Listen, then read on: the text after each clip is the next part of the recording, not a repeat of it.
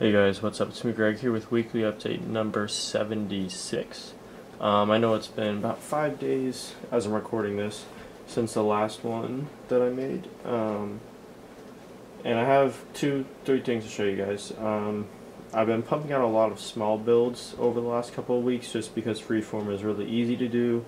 The things that I've been building have been very flat, maybe a little bit of elevation, but nothing too drastic, nothing big that requires lots of filler brick, things like that.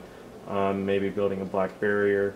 That's what I like about freeform. It's small, I can do it fairly quickly, and I like the way that it looks. So that's what I've been doing a lot recently. That might change just because I've been running out of things to do. I feel like the freeform builds have been kind of lumped together and they kind of look too similar now.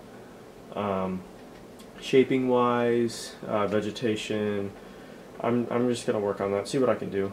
So right now I've got a new one that I'm going to show you guys. It's not done yet, it's maybe a third of the way done, a smaller third, but I've divided it up into 3 sections. I'm done with 1/3, like just base layering, stuff like that. The other 2/3, I'm trying to lay out the groundwork for what that's going to look like. So I'm just going to talk about that and show you guys. Right now I just got my Stormtroopers right there. I really like these. And then I don't know if I've showed you guys this yet, but it is the drone that I've been working on. I only worked on it like once or twice. It's missing hips, which is why it looks kind of awkward. So I'd like to work on that. I just really like how I did the feet. That kind of is what inspired me to build the drone in the first place.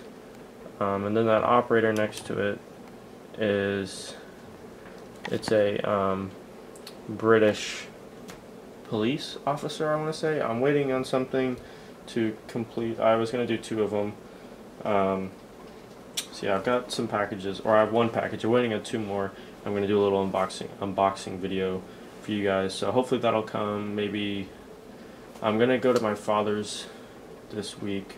So maybe either Tuesday or Friday, depending on if the packages come. Anyway, so enough rambling. I'm sorry.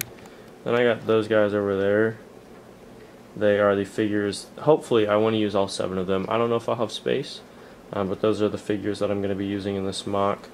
So yep. Then next up is the actual mock. I'm trying to loosen this up. Sorry for the shaking. I do have a lens on the camera right now, so that's why if I zoom out it looks kind of funky. It's a zooming lens. So this is it so far.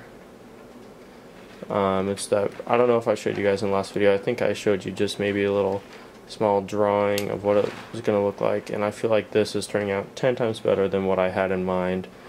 So I'm really pleased with that. But I just am thoroughly pleased so far how everything's turned out. None of it's really connected properly, so we'll see how it. Sorry, the camera's shaking. I'm trying to tighten it. We'll see how it turns out. It's all weird little connections like that. Snot that doesn't line up properly, and this green section doesn't line up with the base, so it's a cluster. But anyways, also one more thing. That build over there is the Imperial Assault Mock that I posted on Flickr. It's the remains of it, and that right there is the remains of the Rebels. They've all been taken apart. But yeah, that's pretty much it. Hopefully unboxing video soon. Enter the contest. Have a couple entries so far. Yeah. Hopefully got a couple more on the way. Some of my friends are going to enter, so we'll see. Yeah. So I'll see you guys in the next video. Peace out.